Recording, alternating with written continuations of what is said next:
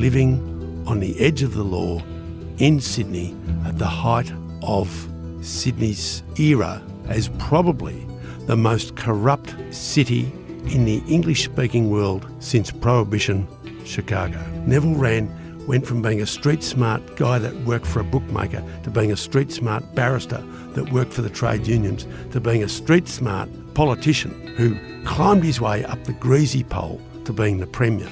I'm Andrew Rule. This is Life and Crimes. Today I'm going to sit down and start writing a long, strong story about Neville Wran, who died some years ago.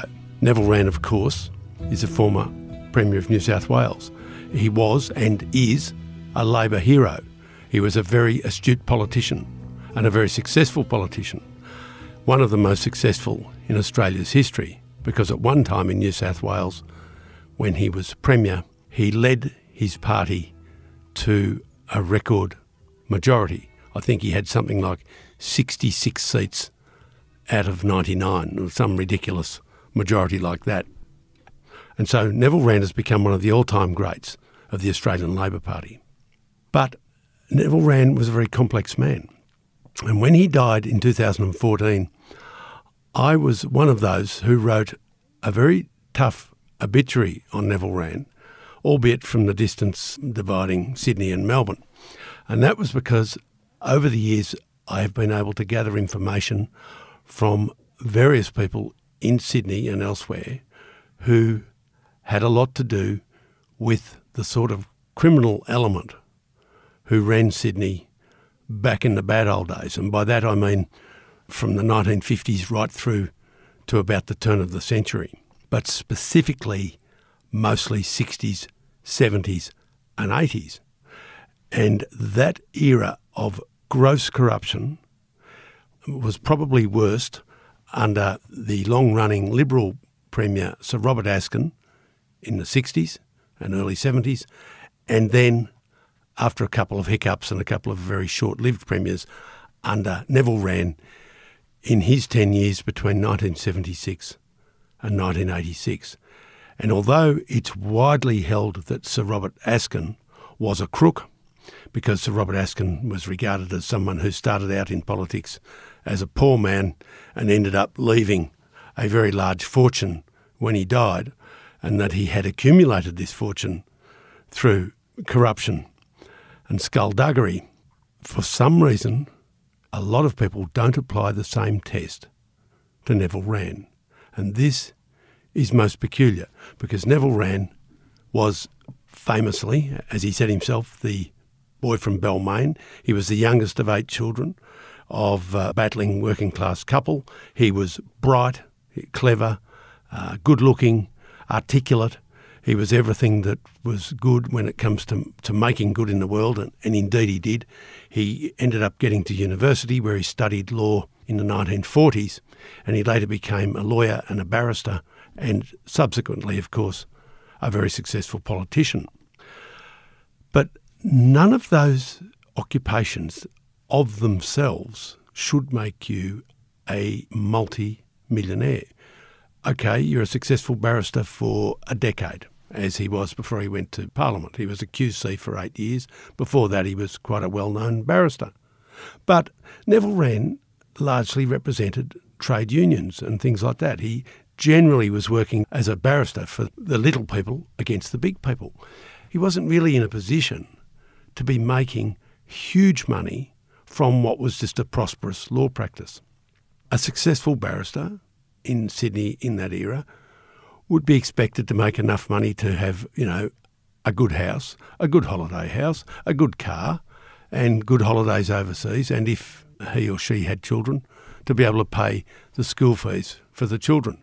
What you don't expect is that such a person, coming from a working class background with no inherited wealth, would end up accumulating an estate that ran into something like $40 million, because those are big figures. And it's interesting to wonder how an honest politician would accumulate such a vast fortune. But it would appear that Neville Wran did, and that those people who don't drink the Kool-Aid and don't believe in the myth and the legend of the great and the good Neville Wran, believe that he was, in fact, an extremely sophisticated, corrupt politician, that he made his predecessor, Sir Robert Askin, look basic and primitive because he was much better at it and he was much better at getting away with it, and he set things up so that he would not actually be caught with his fingers in the till. Now, I realise that these are just general assertions and that there's no reason for anyone to take notice of general assertions without some form of detail and some form of evidence, some form of fluent linking together of stories that reinforce our main theme. Well, let's start with this. One of my sources for many years about crime in Sydney, about corruption in Sydney, and particularly about racing skullduggery and gambling skullduggery in Sydney is a man called David Waterhouse and another man called Arthur Harris. Now, David Waterhouse is a son of the late Bill Waterhouse, who was a Leviathan bookmaker, possibly at one time the biggest bookmaker in the world or very close to it. He certainly said he was or thought he was. David was his younger son, the third of his three children. His brother, someone we won't talk about today, is Robbie Waterhouse, who, of course, along with his father Bill, was disgraced because he and Bill were warned off for something like 17 years after being implicated in the fine cotton ringing scandal, which happened in Queensland, but which was clearly associated with people in Sydney, and I would argue very closely associated with the Waterhouses, which is why they were banned and warned off. Okay, let's talk about David Waterhouse. He's the younger brother of Robbie. He's the youngest son of Bill. David Waterhouse grew up in that family, going to the races, working with his father and his brother, and sometimes with his sister, Louise, and sometimes his uncle Jack and his cousin John and others, his other cousin Martin for that matter. And the Waterhouses, jointly and severally and sometimes individually, were very, very large bookmakers based in Sydney. And they handled hundreds of thousands of dollars at every race meeting, every weekend. They fielded on the gallops, the trots, the dogs, and anything that was going. And in fact, like a lot of other people, they would take SP bets, starting price bets, which meant they would take bets that weren't taxed. They would take bets that weren't recorded anywhere and that were technically illegal, and they wouldn't pay tax on it, which meant that they weren't Robinson Crusoe in that regard, because most bookies in those days used to do that, whether they will admit it or not. What I'm saying here is that David Waterhouse grew up in that milieu. He grew up, even as a teenager, taking bets over the phone. He has told me a fascinating story of being 15 or 16 years old, being brought home by his father from a skiing weekend and told, listen, I want you to man the phone all day today because Mr. Packer's going to ring up and have bets. And indeed, David took SP bets, starting price bets, from Kerry Packer all one Saturday, and was so pleased with himself because at the end of the Saturday, he had won so much from Packer, theoretically, that Packer owed the family $1 million. He owed him $1 million. Every favourite had gone down. Kerry Packer had backed every favourite that had gone down, and so Packer owed the Waterhouses $1 million back in the 1970s. This was a fantastic sum. When Bill Waterhouse got home, David Waterhouse, the young, keen teenager, said, Dad, great news. Kerry Packer owes us $1 million. And his father abused him. I can't repeat what he said to him, but it was full of very nasty words. And David almost burst into tears. He was absolutely distraught. He thought he'd done a great thing. And he said, but Dad, he owes us. We don't owe him. We've won. And Bill said, you idiot. He said, he'll never pay. You've let him lose too much. And that's exactly what happened. Kerry Packer didn't pay.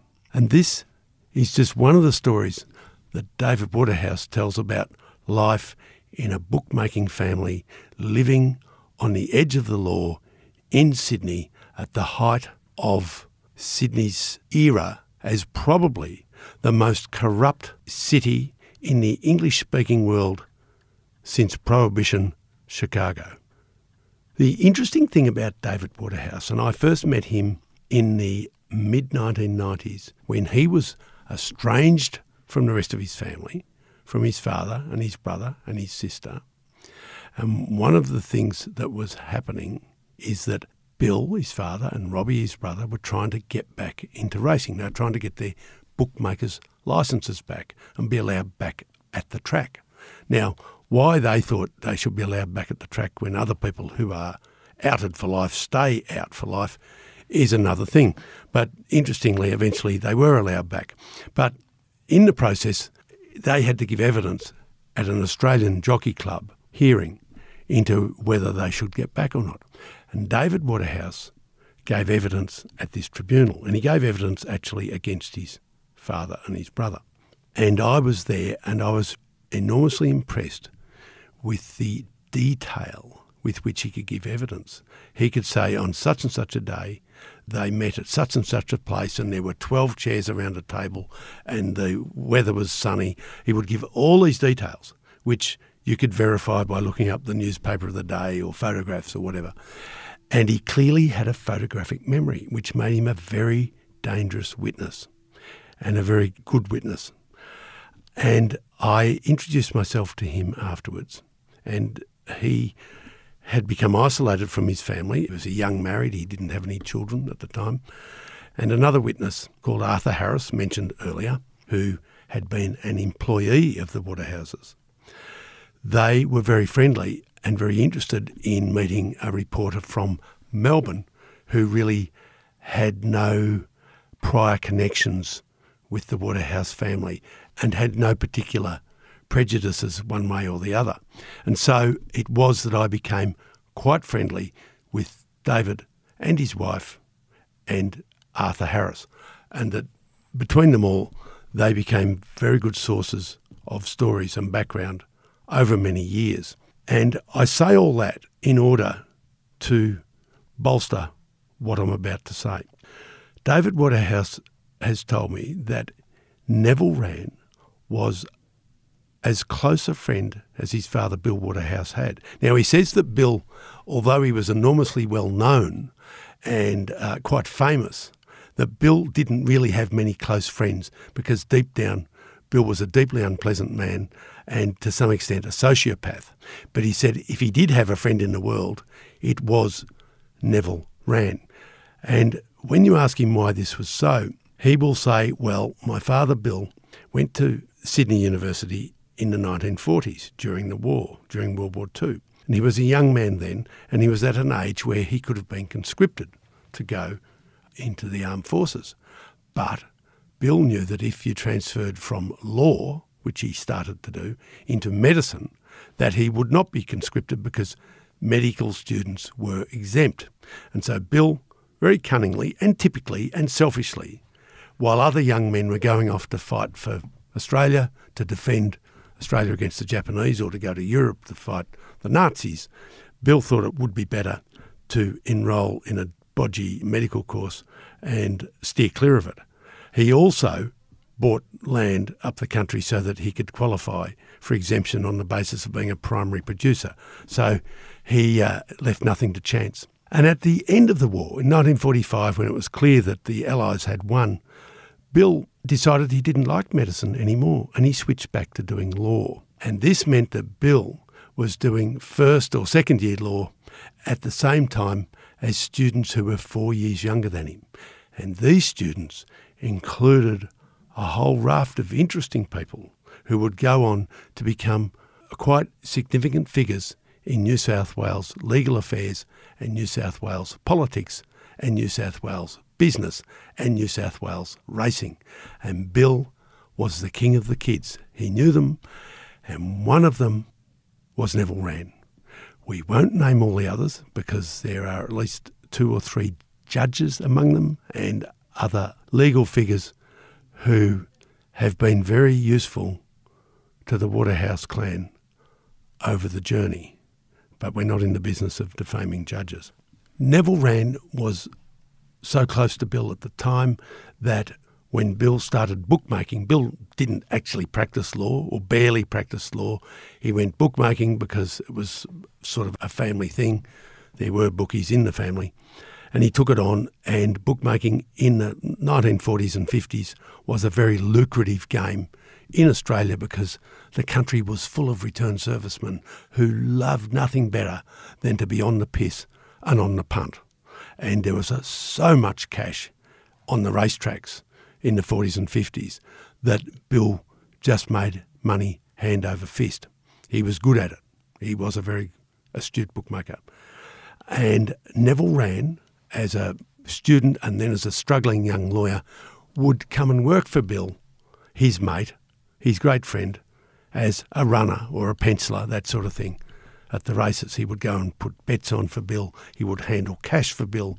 He would do all that sort of stuff in the betting ring at Randwick and Rosehill and Warwick Farm and so on, and at the Dogs and the Trots and everywhere else. And of course, it would be at those places that Neville Wran, the battling boy from Balmain, would rub shoulders with all sorts of people, many of them colourful people, many of them racing identities, by which we mean crooks who were race fixers, who were scammers, who were gangsters, people who were drug dealers and pimps and so on and so on.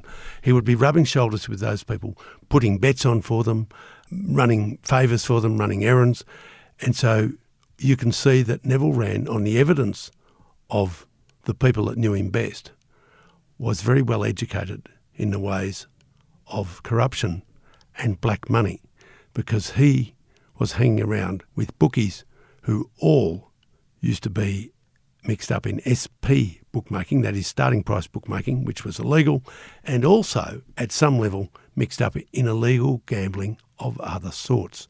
And the Waterhouses were long-time scammers, black marketeers, and anything that was illegal. In fact, their pedigree went right back through Sydney history to smuggling contraband into Sydney off boats. Their forebears had done that.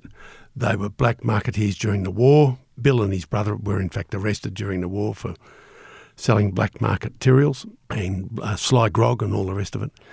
And Neville Wran was in very tight with a family and with their friends who were engaged at all times in questionable and criminal behaviour. Okay, Neville Wran is no dill. He's a good young lawyer. He's a good young lawyer who, by and large, worked for the small end of town, for unions and working people against the big end of town. Neville Wran did not go off and work for big tobacco or, big automotive or whatever it might be. He worked for the unions, and that was good because he was able to represent, people who needed help, and he would be reasonably well remunerated, reasonably well paid for doing that, but not stratospherically. You could be a successful lawyer and win a lot of cases, but it's not going to make you into a millionaire working for battlers and for unions. It should not make you into a millionaire if you're honest. And the reality is that as a barrister, albeit a pretty good one, Neville Wran in the late 50s and early 60s would not have been making a fortune. He just would have been supporting the lifestyle that he'd come to like, and that is running around to clubs, nightclubs and so on. He loved showgirls. His first wife was Marcia Wran, who was a dancer at the Tivoli Theatre, nightclub, whatever, and so he ran in those circles. He was the sort of guy that got around the club scene. He's the sort of guy that went to King's Cross and those sort of places. And he was a good-looking young rooster, and he was very fond of showgirls, not only in Sydney but around the world. There are stories of him in Paris and other places.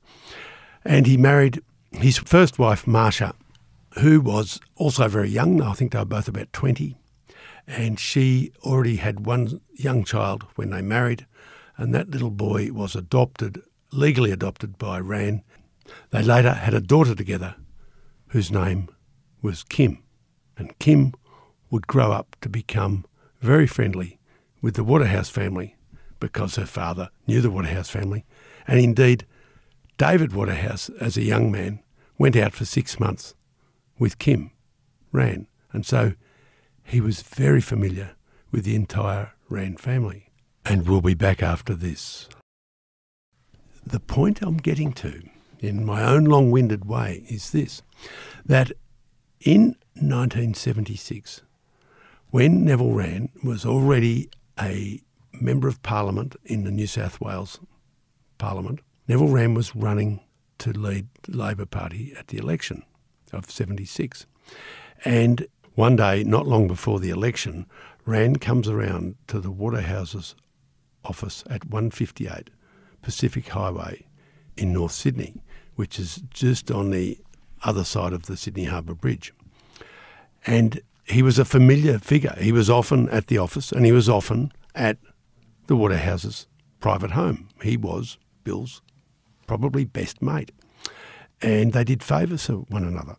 And clearly he was a rising man by this. He was a Member of Parliament. He was a QC. He'd been a QC for, by this stage, maybe 9 years. And he told Bill he'd come around to get some money. He didn't just want $100 because he was caught short. He wanted $5,000 cash. Now, $5,000 cash in 1976 was quite a sum of money. And I know this because it's around the time when I started work. And my total earnings for the year of 1975 were $3,000. Adults working in those days might earn $100 a week, which is $5,000 a year. And that is the sort of money that Neville Wran asked his friend Bill to get. And Bill went up to the safe upstairs and he opened the safe where they kept the cash when they brought it home from the races. And he pulled out 10 $500 bundles. And David knew that they were there because his job was to count the money. And he would count the money at every race day, put the rubber bands around it and they'd put it away in the safe. And he said Bill would keep tens of thousands of dollars there. And he just hooked out $5,000, a year's salary for a battler, and he gave it to Neville Wran. No one's sure why Neville Wran wanted the money, and in a sense it doesn't matter. But it's interesting that he needed or wanted cash. It's interesting that there was no paperwork attached. It's interesting, and this is the most interesting thing, is that he was on such close terms with Bill Waterhouse that he had the sort of relationship with a man that we know to be a crooked bookmaker at the very least, and a race fixer and a thoroughly bad actor, that Neville Wran could ask him for money at any time and get it. That relationship is one of the reasons that we can point the finger at Neville Wran in retrospect, because there is no doubt, looking back on it, that Bill Waterhouse was connected with the three worst scandals in Australian racing history. Those three scandals, and we've mentioned them before on the podcast, were the nobbling of Big Faloo in the 1969 Melbourne Cup, when the hot favourite Big Faloo was nobbled with a very severe drug so that he started to scour, that is, he got terrible diarrhoea shortly before the cup starting time and had to be scratched from the race, I think about half an hour before the race. There is no doubt that Bill Waterhouse was behind that, because the strapper who did the nobbling on his deathbed many years later admitted that a bookmaker had got him to do it. And contemporaneous telephone records, which the police had been able to obtain, showed that that strapper, a crook called Les Lewis, had telephoned with trunk calls the Waterhouse office in Sydney. He'd called them from Melbourne and he'd talked to them at a time when the lowly strappers weren't making trunk calls to anywhere. He also flew to Sydney, which was interesting, and went to meet Waterhouse at Waterhouse's office at 158 Pacific Highway. This, you would think, is fairly good circumstantial evidence that Les Lewis nobbled Big Faloo on behalf of Bill Waterhouse. And indeed, the late, great Bart Cummings, the trainer of Big Faloo, always believed that Bill Waterhouse did it. And we know this because some years later, Bart deliberately lured Bill Waterhouse into accepting a large amount of bets on a horse of his, the great Leilani, by telling Bill, as an allegedly friendly tip, that she could not win. And the truth was the opposite. She could and did win, and so Bill fell in, took a mountain of money on Leilani and lost it. Bill was furious about that. He went to Bart Cummings and said, "Why did you do that?" And Bart said, "For Big Faloo." The other two scandals that Bill Waterhouse was involved in, up to his elbows in, were both in 1984. One of them was the murder of a small Sydney trainer called George Brown, who was murdered shortly after he refused to ring in a horse in Brisbane. He was a Sydney trainer, small-timer, refused to ring in a horse, which the gangsters, the bad guys, had told him to ring in, and shortly afterwards he was murdered. He had his legs and arms broken. His body was burnt in his car. It was a shocking crime. There's never been a worse crime associated with racing in Australia than that. It was the sort of thing that you hear about happening in South America. There is no doubt that Bill Waterhouse and others known to him were connected with the George Brown case. And the third thing is the notorious fine cotton scandal, which happened later in 1984. Again, the Waterhouse family were implicated. We know this because A, David has told us that is the case. B, Arthur Harris, who used to work for the Waterhouses, has told us that. And C, the authorities at the time decided the evidence was so strong that they banned both Bill and Robbie Waterhouse for many years. In fact, for life. But they got back on after 17 years. I'll be pulling together a lot of different things in demolishing the legend of Neville Wran, because I think all we owe to the dead is the truth. And here's another truth that it's very difficult for Wran apologists and Wran fans to account for, and that is this.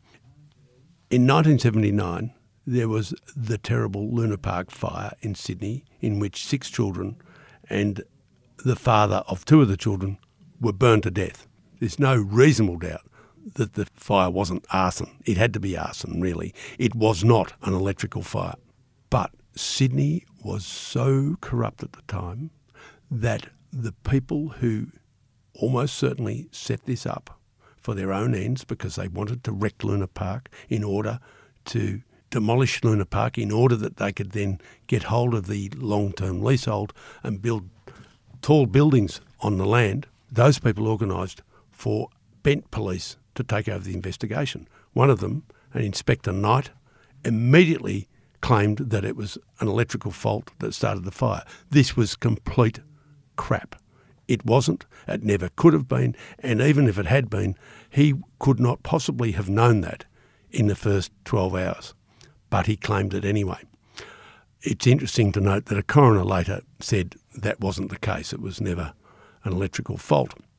The connection between Knight, the man who clearly was running interference for someone in order to stop the media making accusations of arson, is that up above this Inspector Knight was a senior policeman called Bill Allen. Now, Bill Allen was a notoriously corrupt copper.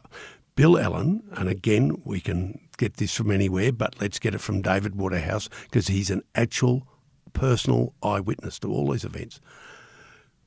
Bill Allen was so bent that David Waterhouse remembers that when his family, when his father ran an illegal casino in Rockwell Crescent near King's Cross, that David would sometimes pick up the bribe money and pass it along. David actually knew that bribe money was paid to Bill Allen, and that bribe money went back up the chain to other senior police and also to politicians.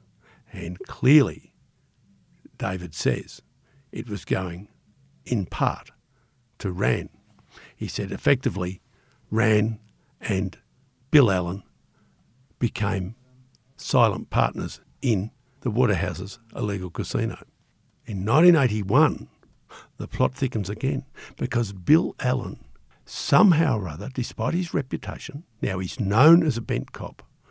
Every journalist in every pub, every other copper, every taxi driver, they could all tell you that Bill Allen was as bent as a $3 note.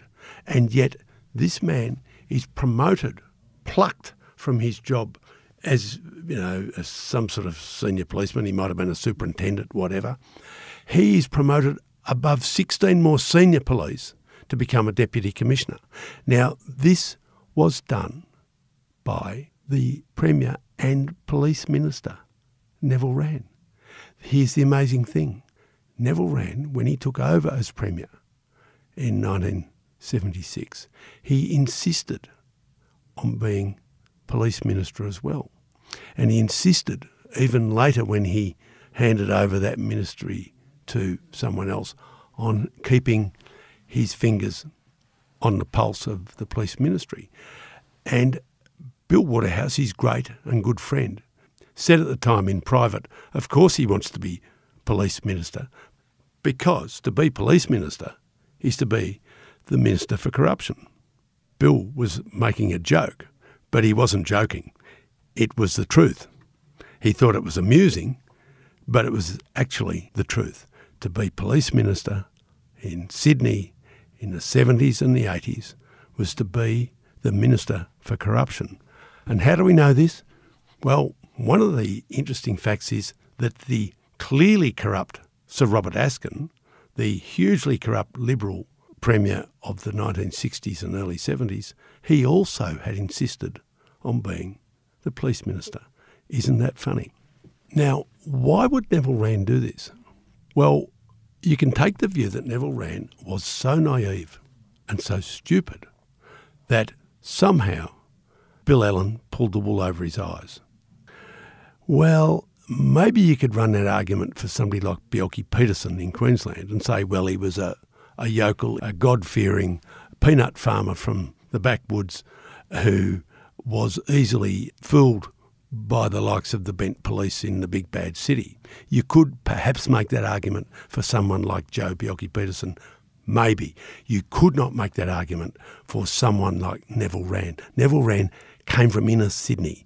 Neville Wran was street smart. Neville Wran went from being a street smart guy that worked for a bookmaker to being a street smart barrister that worked for the trade unions to being a street smart politician who climbed his way up the greasy pole to being the Premier by being sharper, faster, more adroit, more savvy than all the others. And so if Neville Wran made Bill Allen Deputy Commissioner, you can bet he did it, knowing exactly who Bill Allen was and exactly why he was doing it. And I'm here to say, and again, this is on the advice of David Waterhouse and Arthur Harris and others, other contemporaries who were watching at the time, that there's no doubt that Wran was influenced by some fairly malign people, one being Bill Waterhouse and the other was Abe Saffron. It appears that Abe Saffron had pull with Neville Wran. You might say, well, how do we know that? Well, Abe Saffron had a crooked lawyer working for him called Morgan Ryan. Morgan Ryan was known throughout New South Wales, but particularly Sydney, particularly in that grey area between crime and politics and business and racing, in that area where people rub shoulders in Sydney. He was known as a fixer. He could get a result. He could organise blackmail. He could organise people to be bribed. He knew where the bodies were buried. And one good reason for that was he spent a fair bit of time working out how to bury them. And Morgan Ryan was on the payroll of Abe Saffron, alias Mr. Sin, alias the King of the Cross, the man who had started out as a black marketeer in the 1940s and built himself up into a guy that ran brothels and sly grog shops and clubs and basically was a businessman whose business was sex and gambling and drink and drugs. So what makes Morgan Ryan a link with Neville Wran? Well, good question, and it's a fair question. But here it is. Morgan Ryan was very close to Lionel Murphy. Lionel Murphy, for those of us who might be too young to remember, had been Attorney General in the Whitlam Labor government. Lionel Murphy was a brilliant lawyer, but a flawed man, many would say. And Lionel Murphy had his own sexual peccadilloes, and these were well known to his little mate, as he called him, his little mate Morgan Ryan. Morgan Ryan was friendly with Lionel Murphy. And one of the things that Morgan Ryan would do for Lionel Murphy through his connection with the king of vice in Sydney, Abe Saffron, was to supply Lionel Murphy with underage Filipino girls, which was a very distressing thing and a very bad thing. But what it meant was that Morgan Ryan had his friend Lionel Murphy exactly where he wanted him. He had the dirt on him, and that meant his boss Abe Saffron had the dirt on him. And Lionel Murphy was very close to Neville Wran. And so here we have a link by link, where we have on one side only 1 degree of separation, Abe Saffron, manipulative, evil man, the Meyer Lansky of Sydney. He's like the Cray brothers in Sydney, but more cunning and ultimately more successful. And he was able to bribe, extort and blackmail his way around the place, and his influence via Lionel Murphy could reach out to Neville Wran. Interestingly, as we mentioned earlier, Neville Wran's first wife, Marcia, had been a showgirl. She danced in the clubs and the theatre, and she probably was someone who would have known that whole milieu of dancers and performers who worked in Abe Saffron's clubs, because it's a reasonably small world, and she was part of it. And here's an interesting thing. Neville Wran left Marcia. They were married young when they were around 20. And he left her shortly before he took up with his second wife, Jill Hickson. Jill Hickson worked for Qantas. She was a very good-looking young woman, popular in some circles, very popular in other circles. And when Wran took up with her, he dropped off Marcia, his ever-loving wife, the former showgirl. And a friend of David Waterhouse's, with whom I have had a long conversation, a man who is a millionaire businessman, a very quiet, nice fellow, a respectable businessman. He did have a business, a photographic business in the King's Cross area back in this era, and he knew a lot of the main players by sight or reputation, or he knew them personally. And he said he knew Marcia Wran quite well, and he went around to her house, the house that Neville had presumably just left not long before, in the mid-70s at the time that he became Premier. And he went to see Marcia, and during his visit he needed to make a phone call. And Marcia produced what was then quite a novelty. It was a home telephone that didn't have a cord. It was one of the early examples of the cordless telephone. You could walk around the house with this wonderful telephone, not in the cradle, and talk on it in any room and it would work, or it was supposed to work. The reality with this one is that it wasn't very good at all. And Marcia said, "Oh, this damn phone, it's like everything that Abe Saffron gives us. It doesn't work." The point of that story is not that the telephone doesn't work. The point of that is that Abe Saffron was sufficiently close to the Wran household, at least leading up to this date in the mid-70s, that he would be giving them gifts, whether they worked or not. And that, I think, is a very interesting detail, because it puts the lie to the thought that Neville Wran wouldn't have anything to do with the terrible Abe Saffron and wouldn't be seen dead with him, and so on and so forth. No doubt Neville Wran would have realised as a politician that he should not be seen with Abe Saffron, and indeed he probably took steps not to be seen publicly with Abe Saffron. But whether he was that careful in private is another thing. We have to remember that these days we are surrounded by security cameras, we're surrounded by dash cams, we're surrounded by mobile telephones that have cameras in them. But in the 1970s, you could go around with relative anonymity and relative impunity because people weren't all taking photographs of you. You weren't being filmed as you walked into every room. You weren't being filmed as you drove down the highway. And so it would be that someone in Neville Wran's position would feel that behind closed doors he could probably visit whoever he liked. And the evidence would seem to be that one of the people that he visited or who visited him in private was Abe Saffron and Bill Waterhouse and Lionel Murphy and Morgan Ryan. And we'll be back after this to finish our story. So why would we be bothered marshalling all this evidence and anecdotage together in order to essentially smear the memory of a dead man, to defame the dead, as they say? Well, in this country with our defamation laws, these are the sort of things that can't be written and can't be spoken in public while people are alive, because our defamation laws in this country are so one-sided that the truth cannot be told.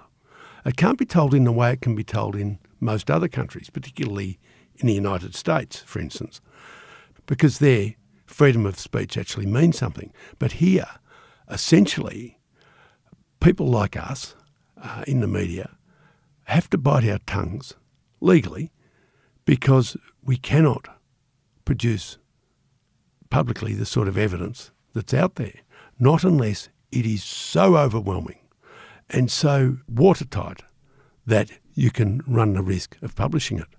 But of course, there is always a risk, and while there's a risk, no one wants to publish it, particularly these days. And that is why we are coming out after people die, because really, as we said before, all we owe the dead is the truth. And the efforts of some people, former Rand staffers, for instance, some journalists, some of them working for our own organisation, the rickety, lame arguments made for Neville Wran simply don't pass the sniff test.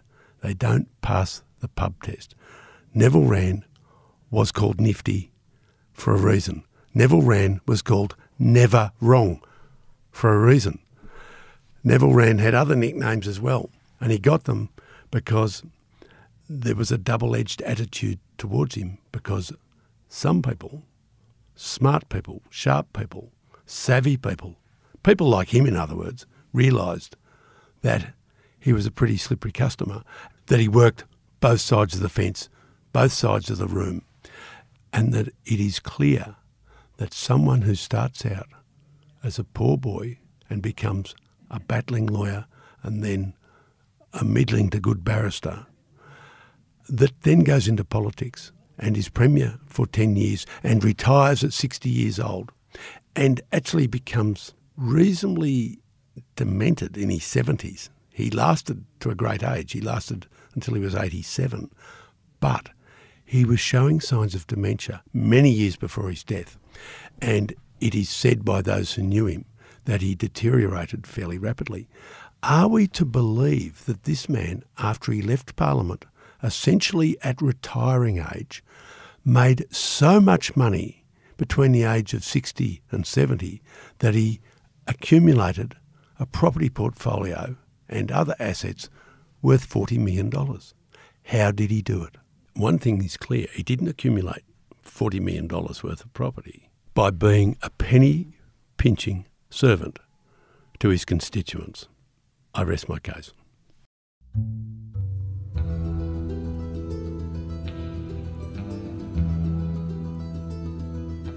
Thanks for listening. Please comment or rate it on whatever platform you're using. And if you haven't done it already, please subscribe.